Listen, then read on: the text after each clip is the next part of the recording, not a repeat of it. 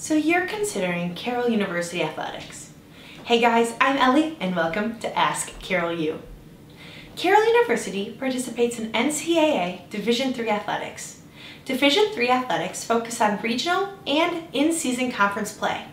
While Division III schools do not offer athletic scholarships, at Carroll University, 100% of our students receive some form of merit or need-based financial aid.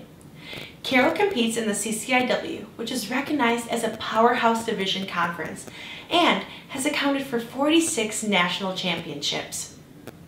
Known as the Pioneers, we field 11 men's and 11 women's sports. Here's some Pioneer athletic fun facts. In 1866, the first organized soccer match ever played in the U.S. took place here at Carroll. And in 1906, the first legal forward pass in a football game happened at Carroll. So as we say around here, ring the bell. As a Carroll University student athlete, I highly recommend the opportunity and can't say enough about the support I received from my coaches and professors.